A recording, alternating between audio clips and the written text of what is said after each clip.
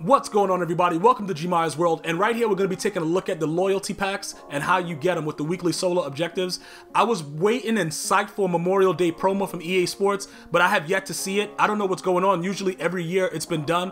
I don't know if they just dropped the ball or they forgot, but we're going to go ahead and show you what I did while I realized that there was no Memorial Day promo. I'm like, yo, I might as well do all my objectives to get my loyalty badge, because usually these late promos, they go into doing something for the next Madden. So last year they had some players that, you know, you did some sets late, you got like a possible transfer. I don't remember exactly what the players were, but I always do sets that have any possibility of getting you a card for the next Madden, just so I could jump right into it. You know what I'm saying? Once you get these transferable cards, you log in and it's on. So what we're gonna do, there goes the tokens and what you do to get the players and the packs and all that stuff like that, just in case you don't know what's going on with the loyalty promo.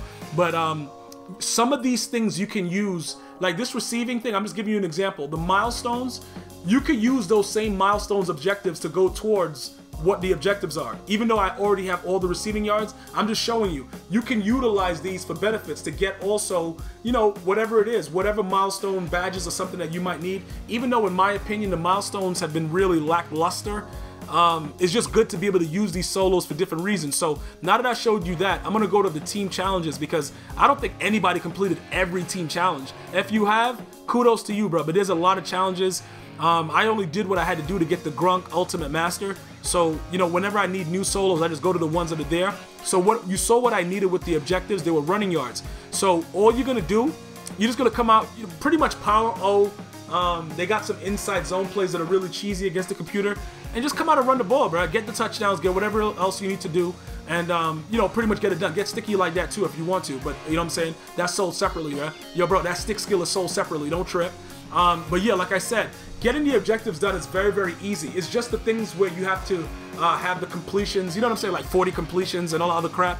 A lot of you guys don't really like playing the CPU. For the most part, the CPU is my lab partner, so you know, I enjoy playing against them because they're going to cheat when necessary, and it kind of prepares you for the BS that might come out against your regular opponents, because you never know what's going to happen in a Madden game. I don't care what you say. You don't know what's going to happen, bro. You could be the rawest person in the game. You're going to get blown out by a bum. It doesn't matter. So as you see, as we get through that, I was just running the ball, power O, a little bit of counters. You get all those coins, whatever like that, and then you go over and see what else is left.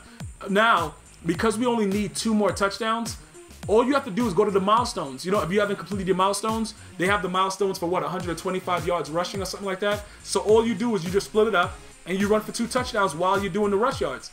Very, very simple, bro. Don't waste a lot of time doing it, because it's just best to get it done as soon as possible. That way you don't forget. Because if the Memorial Day promo had come out, I probably wouldn't have gotten to do my MUT loyalty set. So shout out to EA Sports for not releasing it today.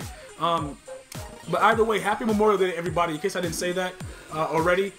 By the way, this is what you have to do. You just, when you get to the red zone against the computer, just run tosses, man. Just run tosses like that and just get it in the end zone real quick. And then right here, we're just going to get the last amount of yards that are needed to complete the milestones to get the collectible. And then that's it. Now we have everything. So when we get out of the screen, we're going to go right to what you will see.